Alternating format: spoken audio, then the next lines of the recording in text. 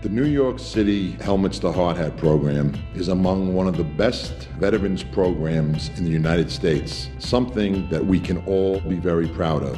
Returning veterans bring the discipline, skill, and dignity that they have earned over their course of service to our great country to the workplace. We're very proud in the New York City building trades to be able to help and build futures for so many veterans. And I thank all of you for being here today to continue the great work that we do in New York City Helmets to Hard Hats. My friend told me he's a 580 guy. He works in local 580. He told me to apply to Helmets to Hard Hats.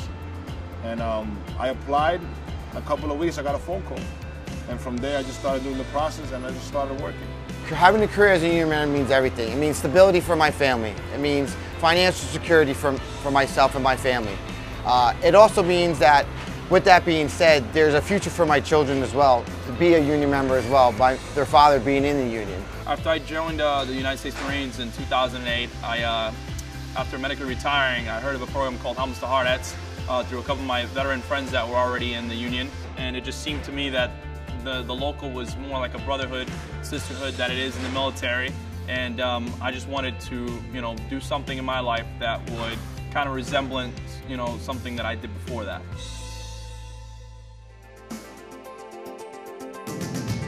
I'm a cement finisher, so I finish with a trowel, make it look nice. It's been good ever since. I like it. I'm picking up fast. Being a veteran, making a transition, it was tough for me in the beginning. I was mostly home, all this time looking for a job and everything. But since I got over here, since I started working, I started moving around, making money and everything. So I don't mind. I like being on high rises. It's a beautiful view.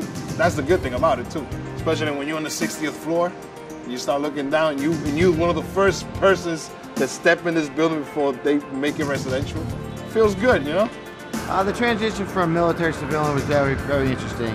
I got out of the Marine Corps, heard about the Helmets to Hard Hat program, and I used my military background to get myself into the elevator constructor business, and haven't looked back ever since. Best move I've ever made in my life. I learned this trade through Local 1, through the apprentice program. Well, today I was wiring up the top of the car box, which controls the elevator from the controller, which is in the motor room. All the wires get landed from the controller to the top of the car box. That's how they talk to each other. I love coming to work every single day of my life. Oh, Matias, welcome back. What's up, brother? How you doing, buddy? What's up, buddy? Congratulations. Thank you, sir. Thank you. How you gentlemen doing? Buddy? Oh, nice and warm, man. It's a little chilly out here. All right, guys. Take your hot work permit. All right, Jay. Yes. Here you go, sir. All right. Jerry. Here you go. Matias. Thank you, sir. As a Helmets to Hard Hats apprentice, I came in through 638 Steamfitters. Basically, the breakdown of a steam fitter is working with different systems like HVAC. Sometimes, you work on black pipe, you work on copper, you're welding, you're, fitting pipe with screw pipe. You do a lot of different things. So really, it's one of the most respected trades. There's so many different jobs that you couldn't possibly explain to somebody all the jobs that one does as a steam fitter. The transition from military to civilian couldn't be any easier just because I had all these brothers, that had already served before. There's these sisters, that had served in the military before. So when I came into the local, everybody already knew who I was before I even knew who they were. They knew I'd served, they knew my situation with the prosthesis, and of course as they got comfortable with me, we all ended up like a family, like it is in the military. So when I have a problem, when I have a question, when I have a concern, it wasn't like, hey, you should know this already. It was more like, hey, you can do it this way, or you can do it that way, or they let you do it your way and then see if it works out. If it doesn't, then they give you an alternative. It was good, like going into the interview, it was just good to know that the Helmets to Hard Hats was like, all military guys. They got you when you got out. That's what it came down to. They had your back. They had your back. You see how he does? It's all a learning experience. I was a machine gunner, and we were doing a patrol at nighttime. We had reconnaissance that told us that there was unlaced IEDs in one of the towns in Musikela. So of course our teams proceeded to go over a wadi, which is land of water.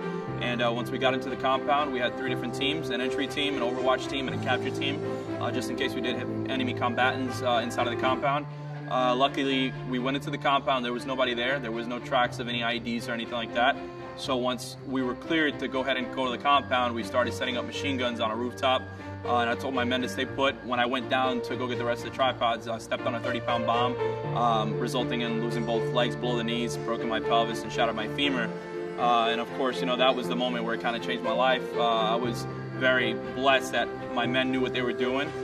They proceeded to put tourniquets on my limbs and you know, pretty much saved my life. And I owe my life to my men. And after they got me stabilized, they sent me back home to Walter Reed Army Medical Center in DC, and that's where I proceeded to do rehabilitation and do the things that I do today. You're a veteran, trust me, they're gonna take care of you. They took care of me, so. The support I got from Helmets to Hardhats was amazing. I was able to just jump right in. I couldn't be any happier to be a part of, you know, Helmets to Hardhats. To me, if it wasn't for them, I don't think I'd have this job today. I have one thing to say to veterans looking for construction work. Go union and go to helmetstohardhat.org.